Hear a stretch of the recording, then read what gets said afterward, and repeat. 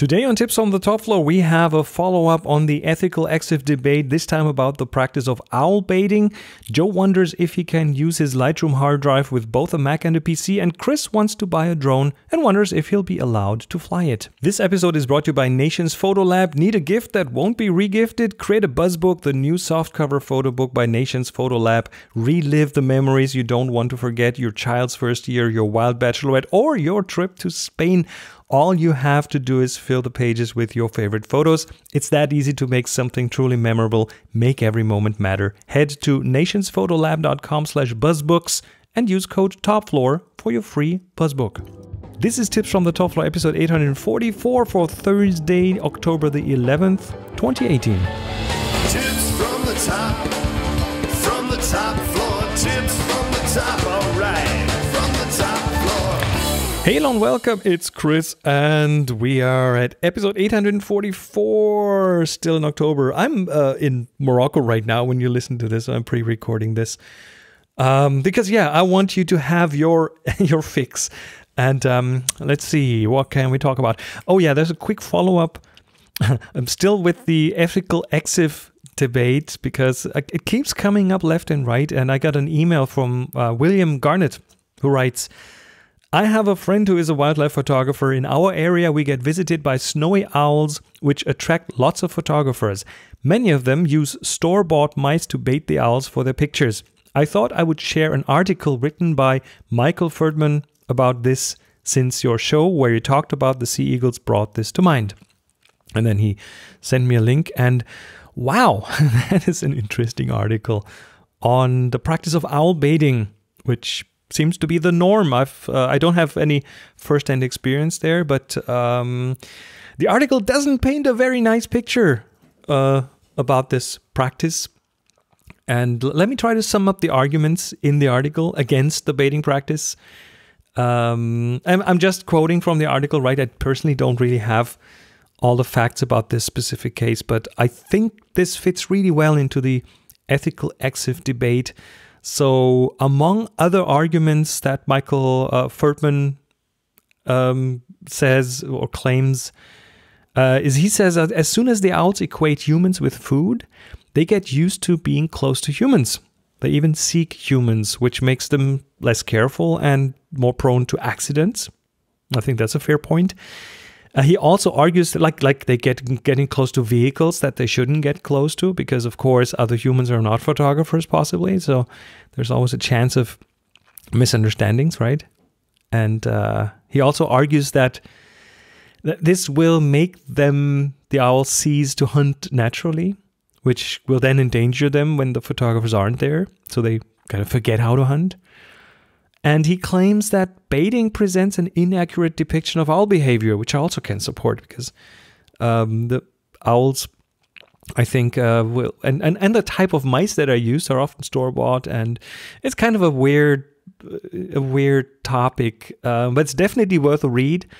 The article has made me think, and it's good food for thought. I think definitely worth a read if you want kind of a more rounded picture of this kind of photography.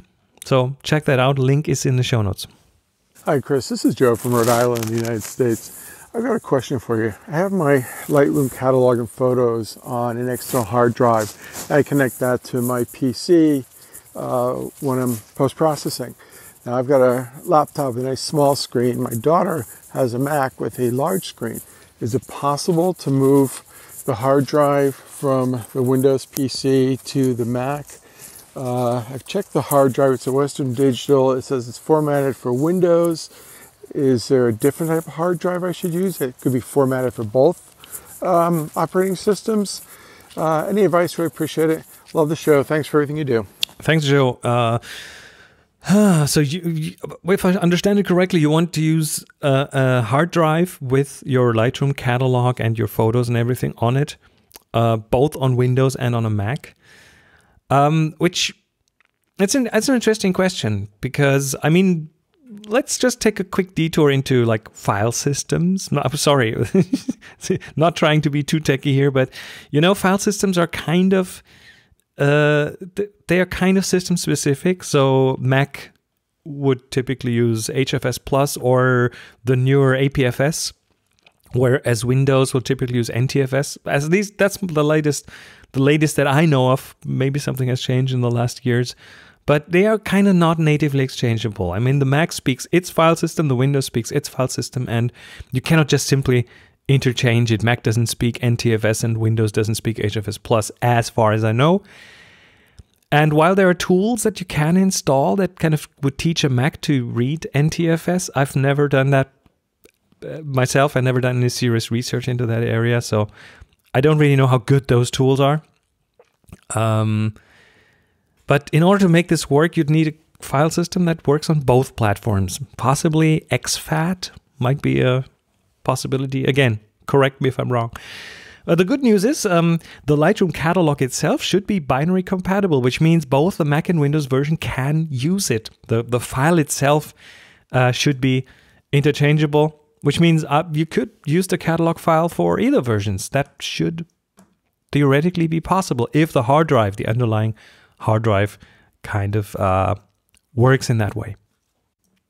Now, I have moved the catalog once from Windows to the Mac by copying it over, and that worked without a flaw. You have to, of course, have the actual software compatible for Windows or Mac, but the catalog file, the picture files, should in theory be possible. But you can probably feel that I'm not on. Well, the German saying would be I'm on thin ice here.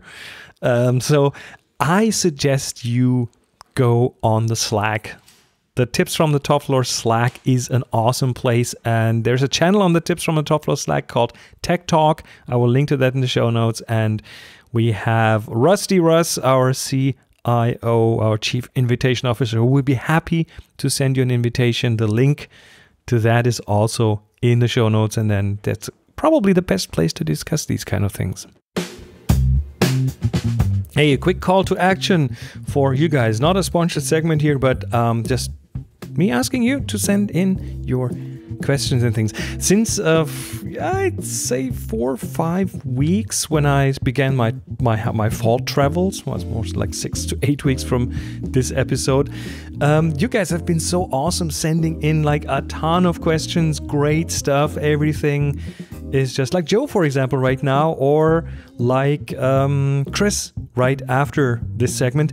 This is awesome. This is what I want this show to be. I want your questions. I want your inputs. I want stuff from you that, that makes this whole thing interactive, and it makes it so much more enjoyable for myself recording an episode. And I hope you can tell from the enthusiasm in my voice. So keep them coming. Keep your questions coming. Pick up your smartphone or start any voice recording app and just, talk into it. I promise I'll make you sound good.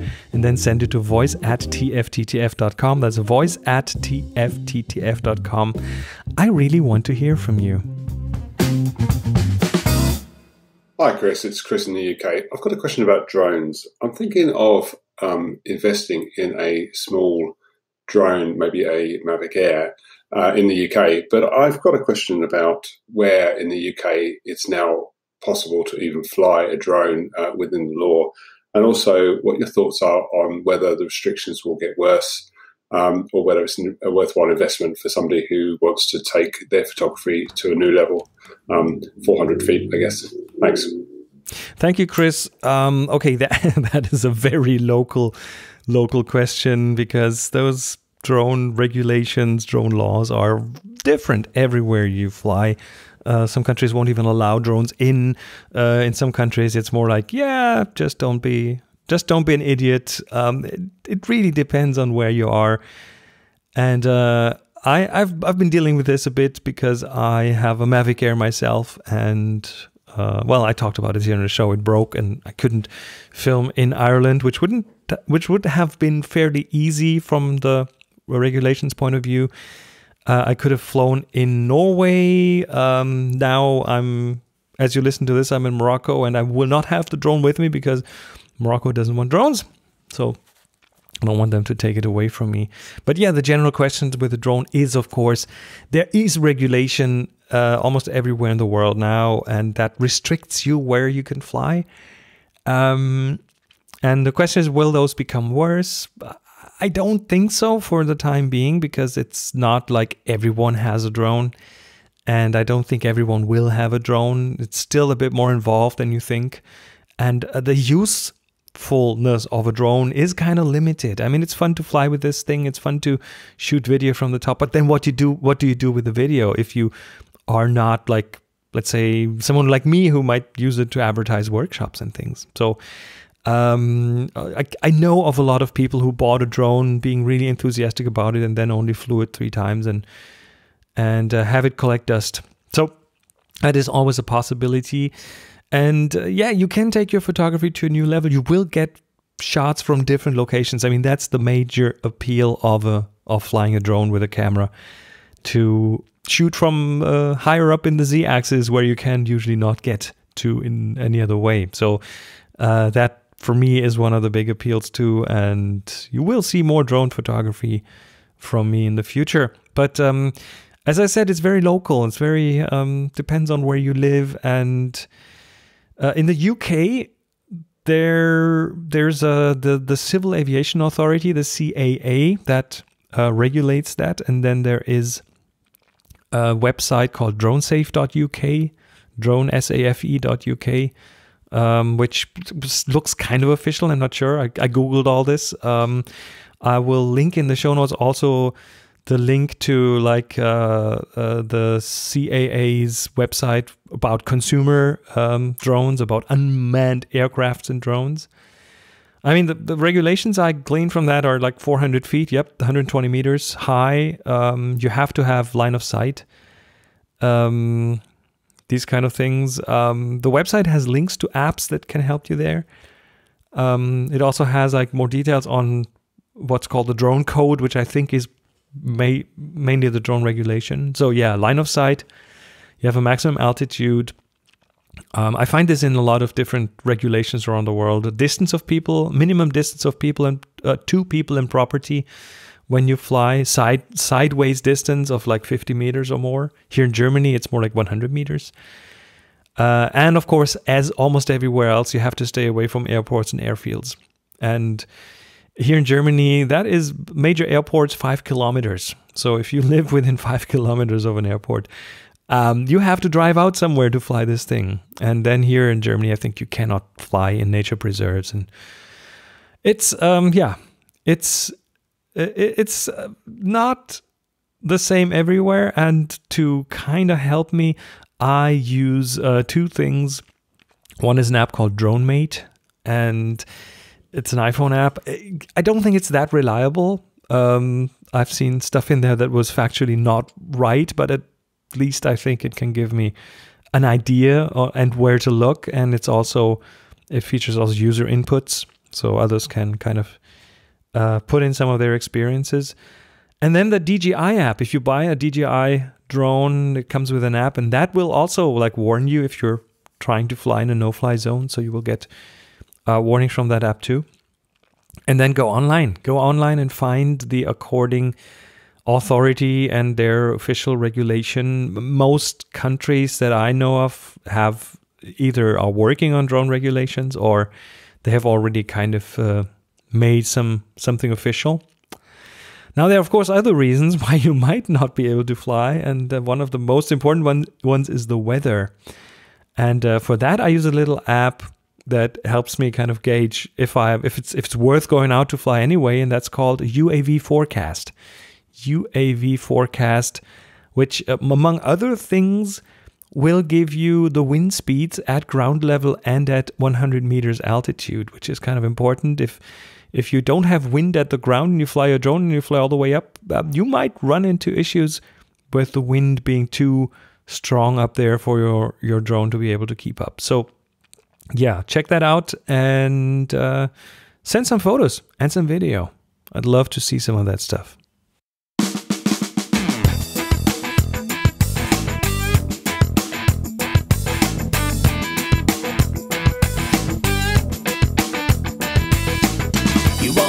And that was it for this episode of Tips from the Top Floor. Thanks for supporting the show. You guys are, as usual, the most awesome crowd out there. Did I mention I have the best fans? best listeners, the best audience here. If you want me to go, you better let me know.